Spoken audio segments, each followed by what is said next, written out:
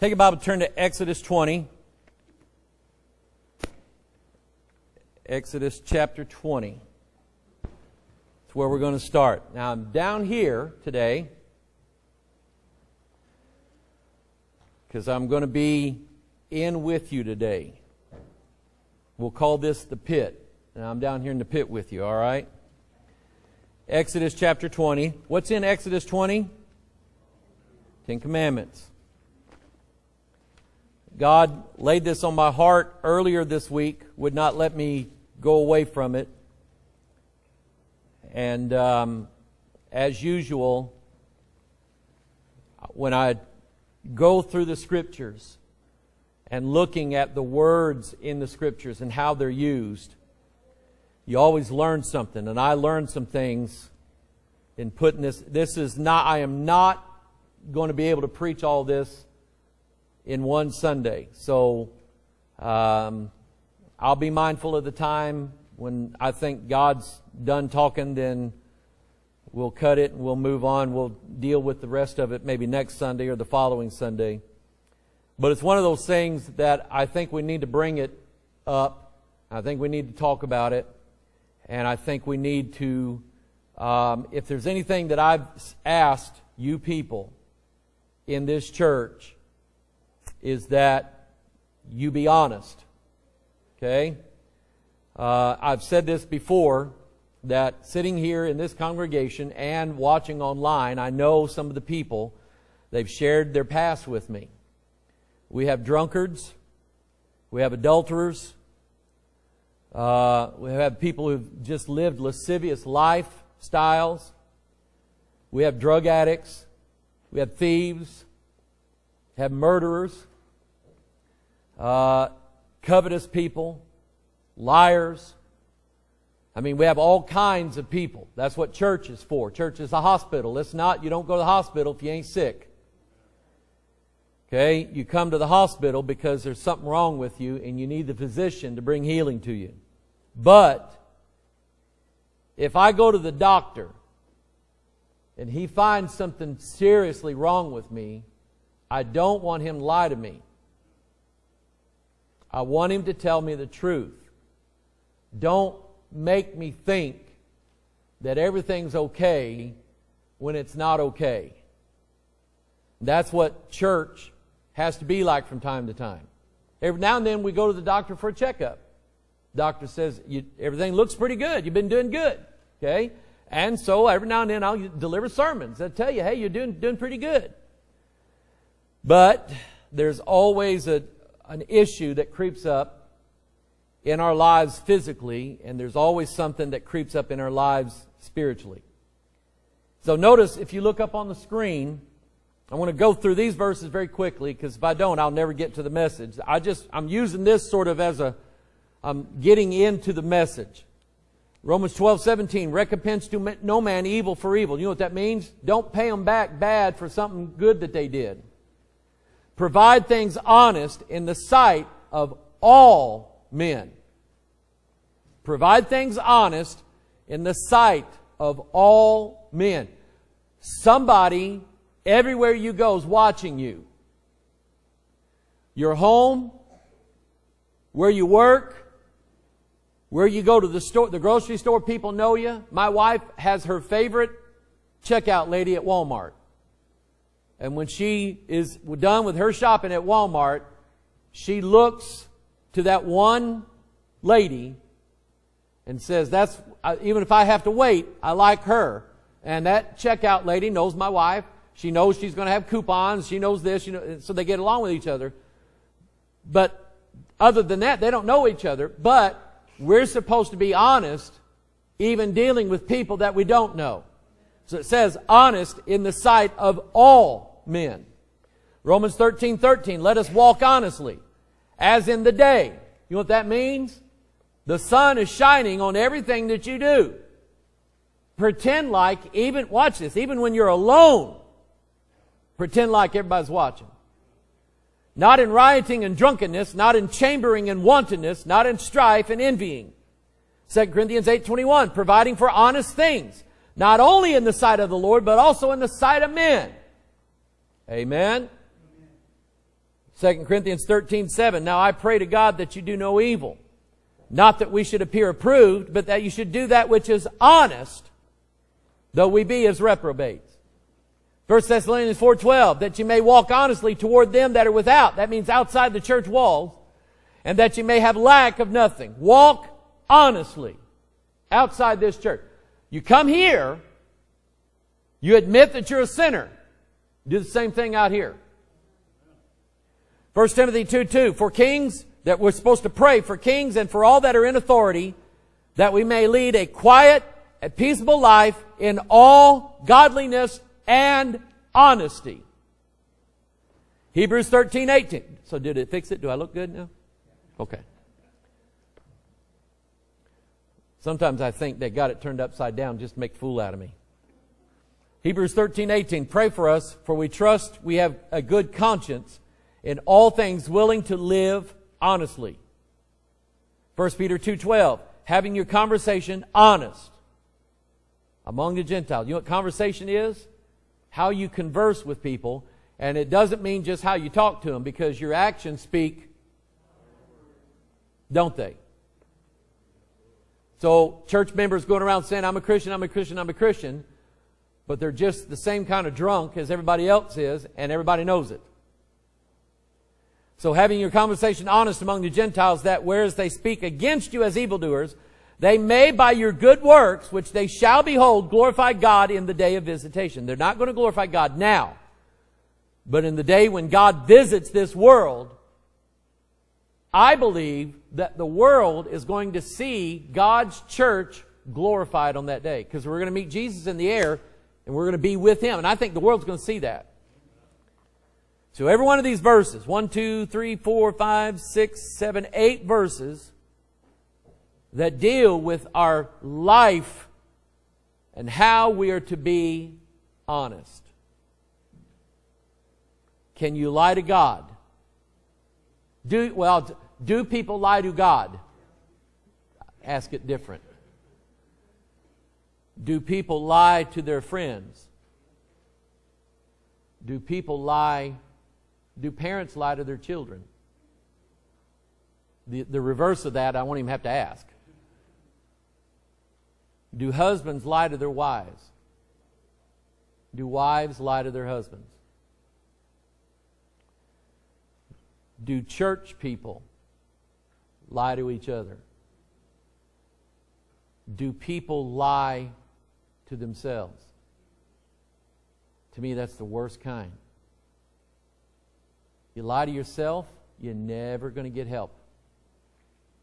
Amen? When you're addicted to drugs, you lie to yourself by telling yourself, I'm not addicted. You lie to yourself by telling yourself, I don't need help. You lie to yourself by telling yourself, I'm not hurting anybody with what I do. And those are all lies. And you lie to yourself and you believe your own lies. Knowing that you... See, it kind of sounds silly, right? Lying to yourself. But people do it all the time, and then they believe the very lies that they themselves came up with. Happens all the time. It happens with just about everybody. So, guess what I'm going to talk about? Exodus 20, verse 16. Thou shalt not... Say this out loud with me. Let's read it out loud together. Thou shalt not bear false witness against thy neighbor. Now, I used to think that didn't necessarily mean lie, because it was just to your neighbor, right? But I actually found a verse in the Bible where it defines bearing false witness as lying. So they're the same thing. So let's go to the Lord in prayer, and then I got some verses to read, and then I'm going to ask you some questions. And I want you to be praying about this and thinking about this. Why do we lie? Why do we lie? What are the reasons why we would say something that is not true to somebody? Okay, why would we do that? Father in heaven, Lord, I did not want to preach this. But Lord, you wouldn't let me get away from it.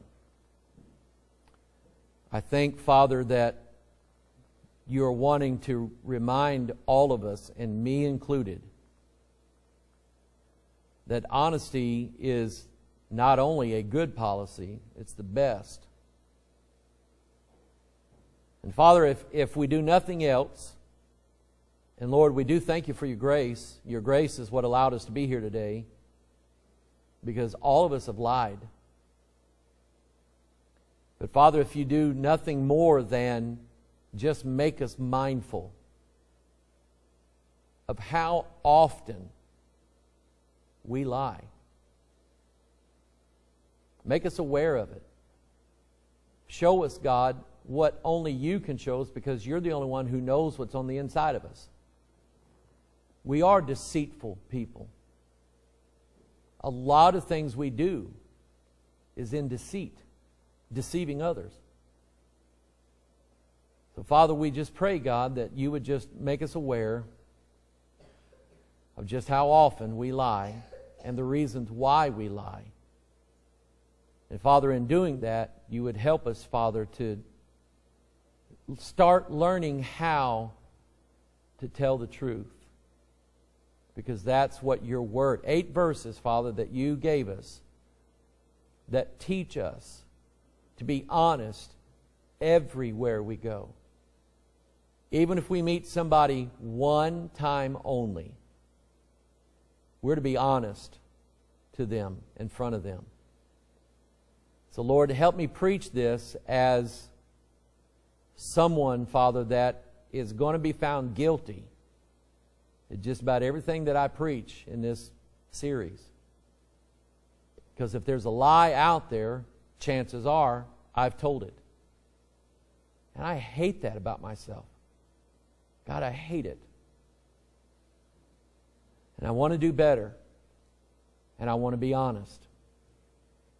So, Father, just help us, Lord, to be mindful of the truth. So we thank you for this. Lord God, just teach us your ways. This Bible is our instruction in righteousness, because we don't know how to be righteous. We don't know how to be right. And we have to be instructed in it. So God, teach us your ways. Thank you, Father, for not lying to us. Thank you, Jesus, for telling us the truth, because we needed to hear it. So bless your word today, we pray in Jesus' name. And all of God's people said. Revelation 22, he said, the commandment said, thou shalt not bear false witness against thy neighbor. And so in Revelation 22, I want you to notice verse 14, the people who are not allowed into heaven. Blessed are they that do his commandments. You got that? Blessed are they that do his commandments, that they may have right to the tree of life, and may enter in through the gates into the city. For without are dogs. That's where that came from. If you've ever seen a sign that said, no dogs allowed, it was in heaven first.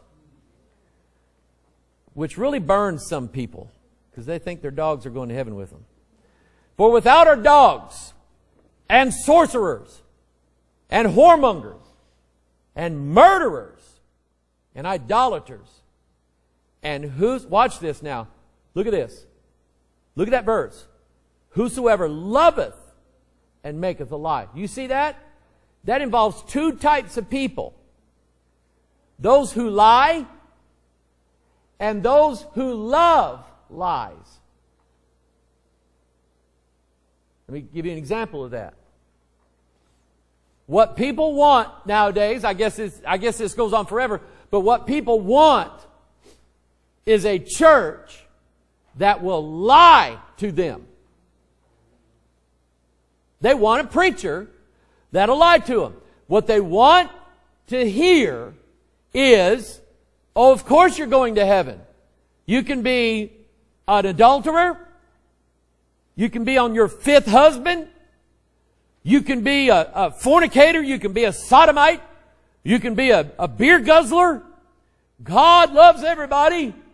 God's not going to send you to hell. God loves you, and you're going to go to heaven even though you're still doing what you're doing. That's what people, they love lies. They do not want people telling them the truth about them. They want people to tell them that they look nice. They want people to tell them that they like being in their presence. They want people to tell them lies. So they are the ones who love a lie. I know I've got this in my notes somewhere, but I want to read this verse. Turn to 2 Thessalonians 2. Here's what happens to those who love lies. To those that love lies. Verse 2 Thessalonians 2, verse 9. Even him whose coming is after the working of Satan with all power and signs and what kind of wonders? Lying wonders. And with all deceivableness of unrighteousness in them that perish. Does sin lie? Sure it does. There's a song by, who is it? Barbara Mandrell. If loving you is wrong, I don't want to be right. You know what that is? That's a song about adultery. It is her in another man's bed who's got a wife, she's got a husband, and if loving him is wrong, then she don't want to be right. Her sin is telling her a lie. There's all kinds of songs. How can this be wrong if it feels so right? That is someone loving the lie that they're with somebody that they shouldn't be with. And they love the lie. That's what that means. Deceivableness of unrighteousness in them that perish. Because they received not what? The love of the truth. And back here in Revelation 22, whosoever loveth a lie. So the people that are not allowed in New Jerusalem are the people who do not love the truth. They love the lie. And because they don't love the truth, verse 10, that they might be saved, for this cause God shall send them strong delusion that they should believe a lie. Because people would rather believe a lie than to admit the truth. Amen? If people told the truth, we would not need courts in this world. Police would come to your door. Did you do that? Yeah. Come with me. We're going to lock you up for 90 days. Okay. We would not need a court for that. We would not need witnesses for that.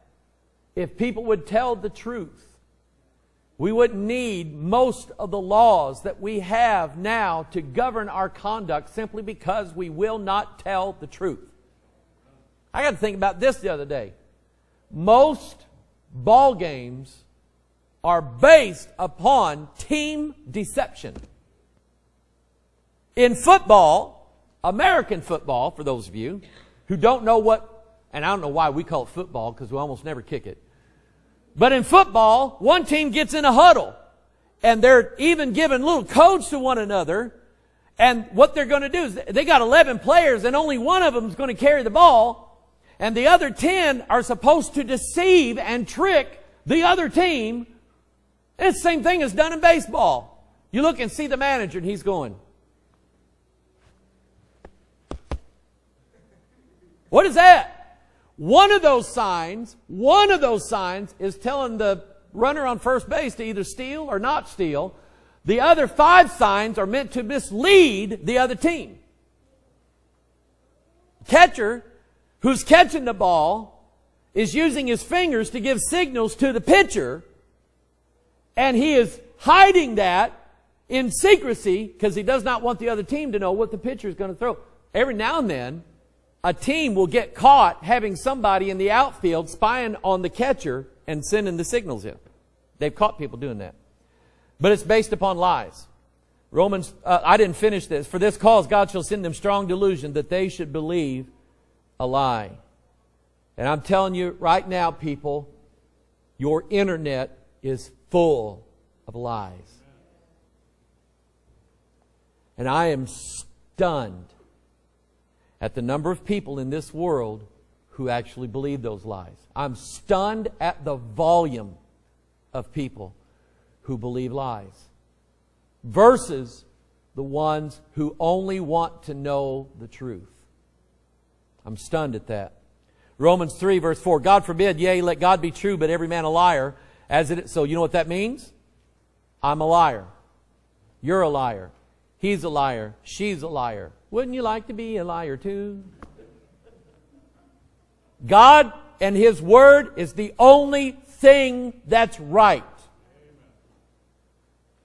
And I hate about myself, I hate lying. I cannot stand up here and preach messages on lying if I'm going to lie about myself. So, do I tell lies? Yeah. I don't like it. I don't want to. But I have told lies before. And I'm not happy with myself over it. Okay? So consider that. Proverbs 6 verse 16. Turn your Bible there. My goodness. Give me a little time this morning, okay? I can cut this off anywhere, but just give me a little time. And I want you to be thinking now of why people lie. Proverbs 6:16. These 6 things doth the Lord hate. Yea, 7 are an abomination to Him. So a proud look, a lying tongue. I didn't underline that. But a lying tongue. God hates it. It's an abomination to Him. Hands that shed innocent blood. Heart that deviseth wicked imaginations. You know what an imagination is? It's a lie about what you want. It's a lie about the future.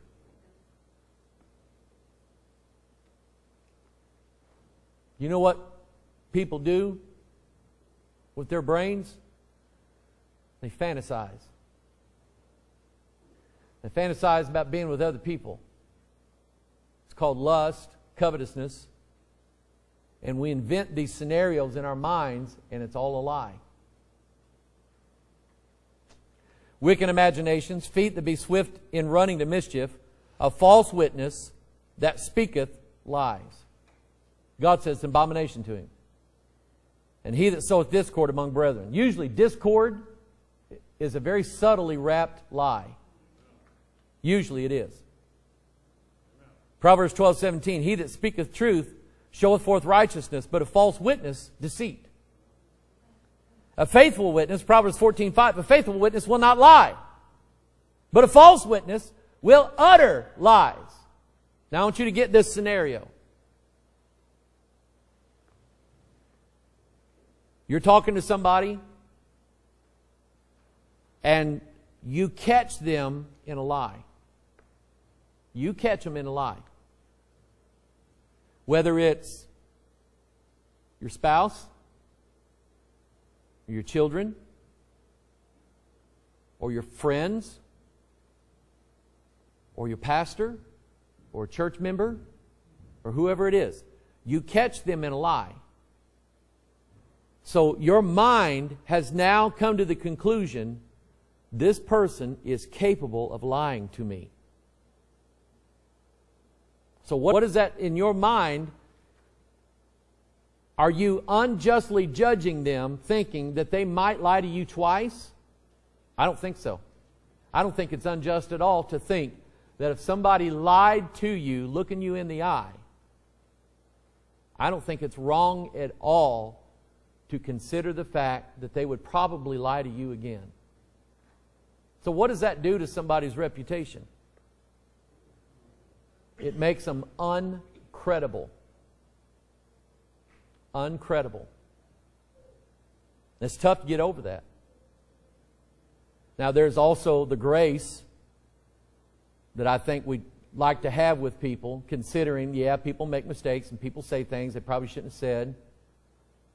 And you can get past that and pray for them because you know that you're just as capable of doing that as anybody else is. So Proverbs 12:7, I already read all that. A false witness will utter lies. Once you've got it in your mind that somebody will lie to you, it's hard to get that out. And you build a reputation with what you do with your mouth.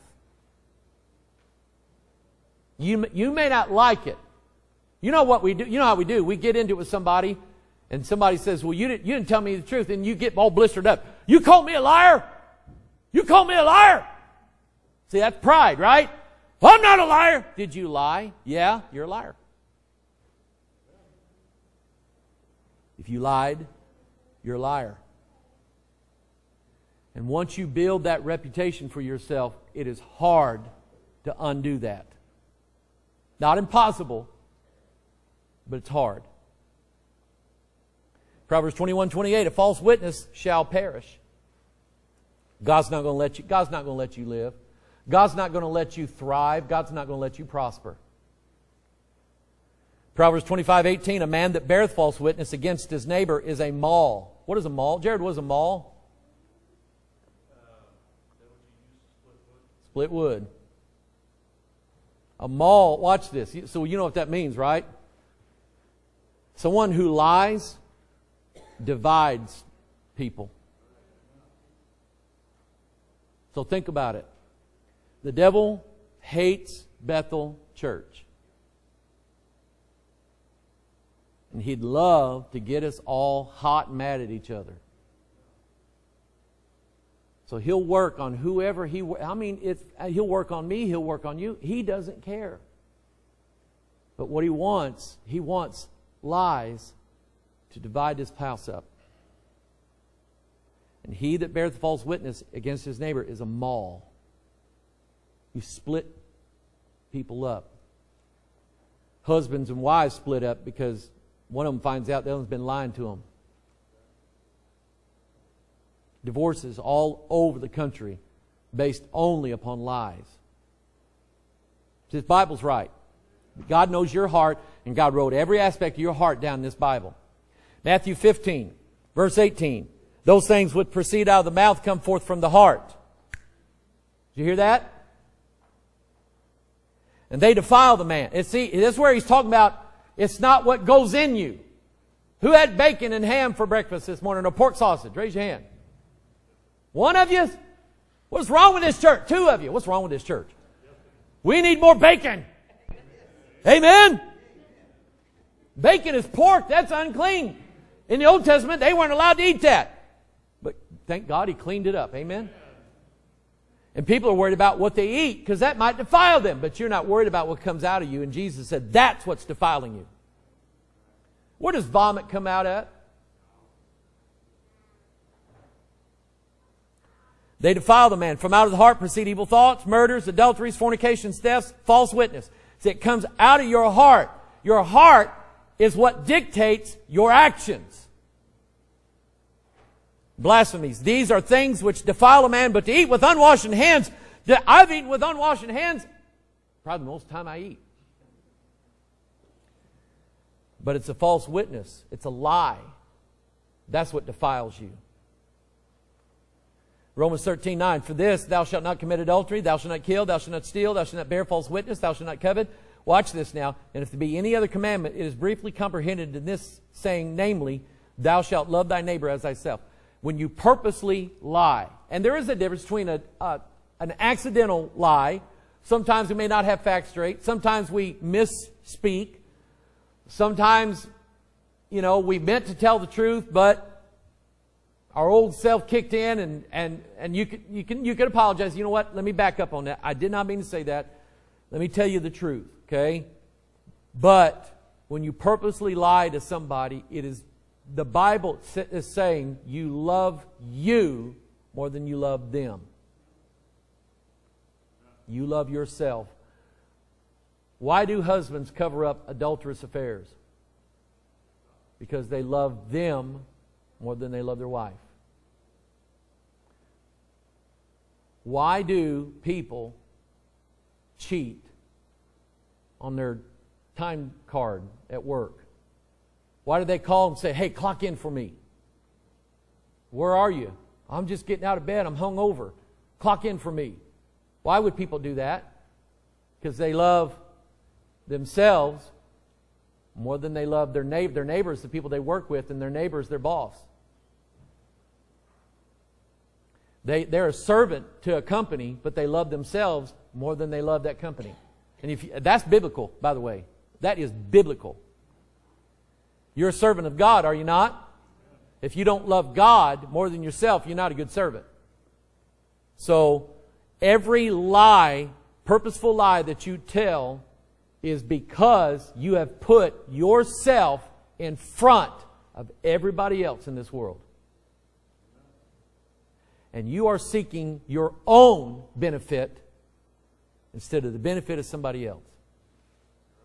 Why do people steal? Same reason. They'll steal because they seek their own benefit over somebody else's. And if somebody else has loss, I don't care. I got what I wanted. So it's the same thing with lying. You are after your own benefit, so you lie. Doesn't matter if somebody else loses, you benefit and you love yourself more than you love them. What is the one rule for us husbands in the Bible? What is that rule? Huh? Husband, love your wives as Christ loved the church. For he that loveth his wife, or he that loveth his body, loveth his wife. You love your wife, then be honest with you and you say, but I don't want her to find out what I did. Then quit doing that stuff. Oh, it's simple. But we're guilty of it. We're guilty of it. So, tell me, why? Let's see if I'm there yet. You know what? Hang on to that. I'm going to deal with this, and I think I'm going to cut the baloney off right here. Okay? Turn in your Bible to Psalm 44, 1 Samuel 15. I want you to open your Bible up to these places. I'm going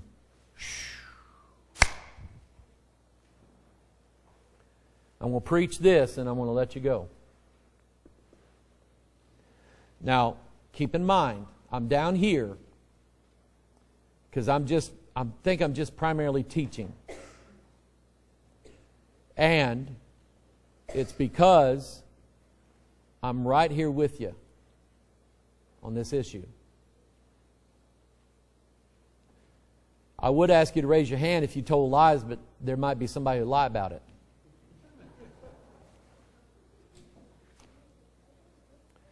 Psalm 44:17. When I thought about this, King Saul's first person I thought of. Psalm 44:17. All this is come upon us, yet have we not forgotten thee, neither have we dealt falsely in thy covenant. Our heart has not turned back, neither have our steps declined from thy way. Think of the covenant now. The covenant that God has made with each and every person in this room. Young people, listen to me now. Hey, you kids, you're the liars here. You're the ones that haven't been whipped enough yet for lying. So I want you young people listening to me. The covenant that God has made with us is, for by grace are ye saved through faith. Not of yourselves. It is a gift of God, not of works, lest any man should boast. So the covenant is, God offers us salvation by His grace through our faith. So God made a promise that He would always have grace on us if we did one thing, and that is always believe. We believe what God said. And I thought about that, and King Saul, was the one I thought of. Because you know what he did? Two things he did. Number one, he broke the covenant, the commandment that God made with him. He broke it. But what he did after that was worse than what he did first. And I'll show it to you. 1 Samuel 15, are you there? 1 Samuel 15. I'm going to give you about 8 seconds. 7, 6, 5, 4, 3, 2, 1. Here we go. 1 Samuel 15, 18. And the Lord sent, this is Samuel talking to Saul. Samuel's caught Saul in a lie. or he's fixing to catch him in a lie.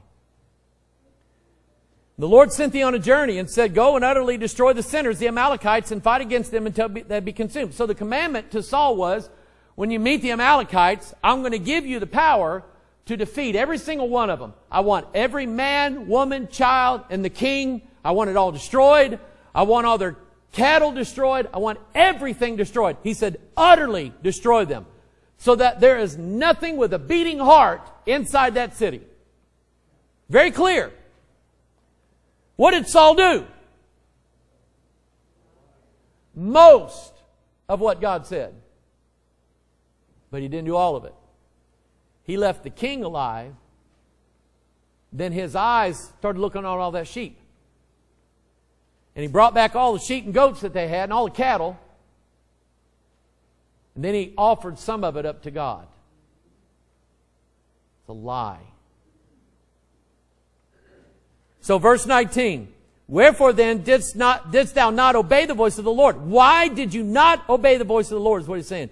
But didst fly upon the spoil and didst evil in the sight of the Lord. You saw that stuff, Saul. You saw it, you wanted it, and you stole it. You took it, and God told you to destroy it, and you didn't do it. Now look at what, so that was Saul's first sin.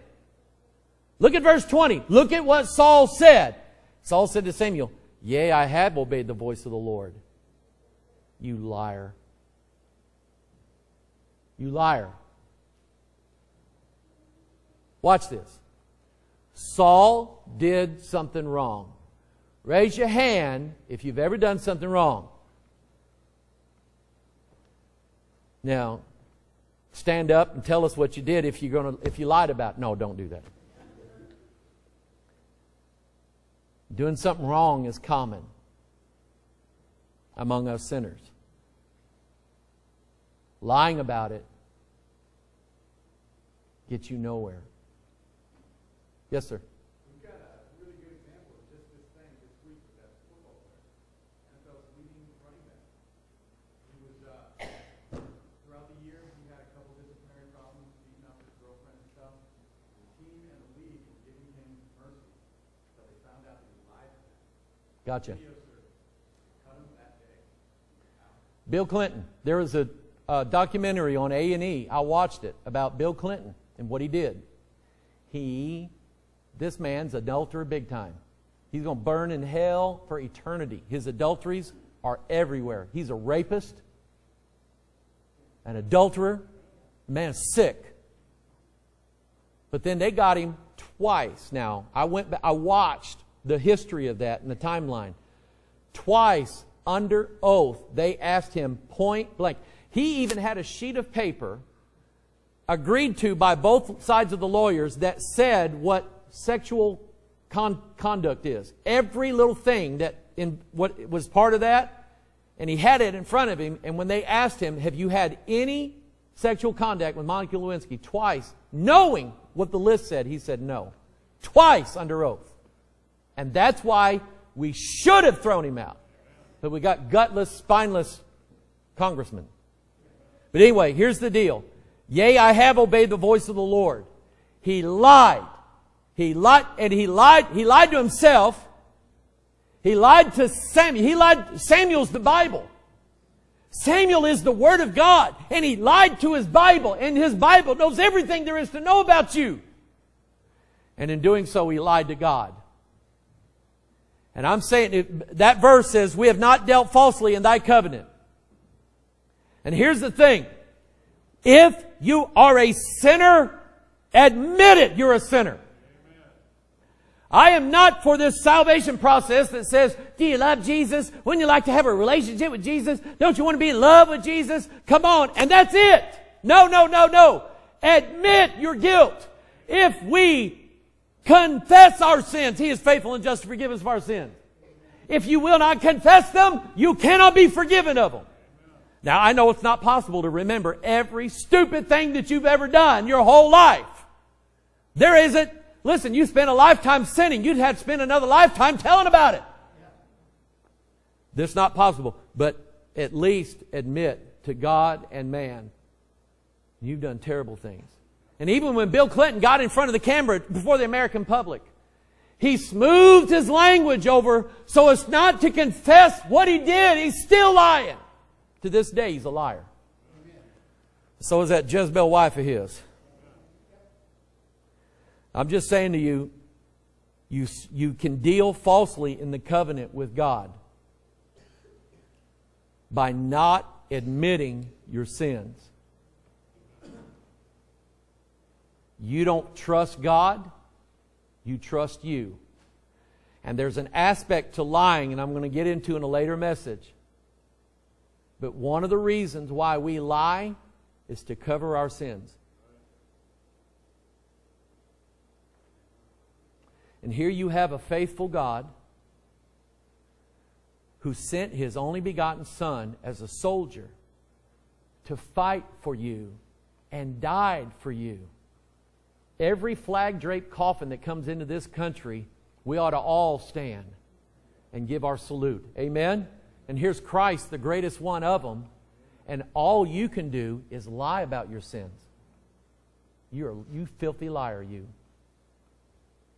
You think you're saved? You're going to burn in the lake of fire. Liars are... It's right.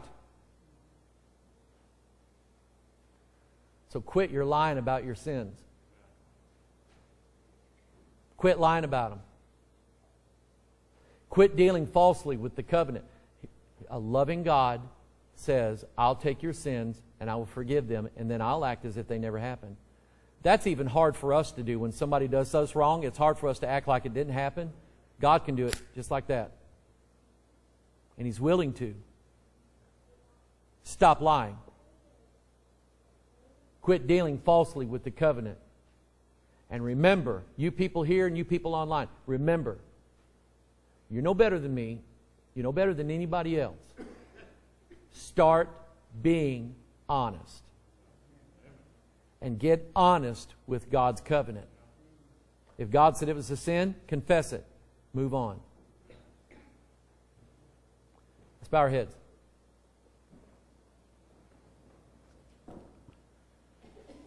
For that sin, God ascribed rebellion and turned him over to witchcraft. For that sin, God took His Holy Spirit away from Saul and gave him an evil spirit. For that sin. Solomon, on the other hand, spent 40 years sleeping with 1,000 women, drinking all the wine, having big parties every night, and God forgave him every one of his sins. And yet, this one thing that Saul did, God said He took His mercy from him.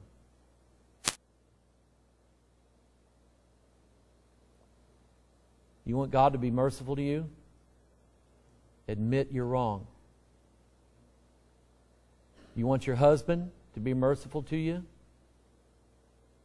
Admit you're wrong. You want your wife to be merciful to you, forgive you? Admit you're wrong.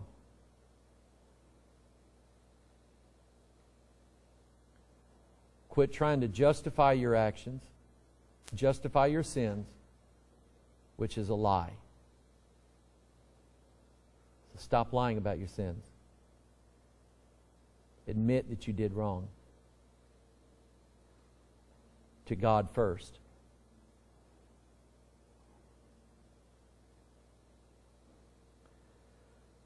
Father in heaven, this Bible is right,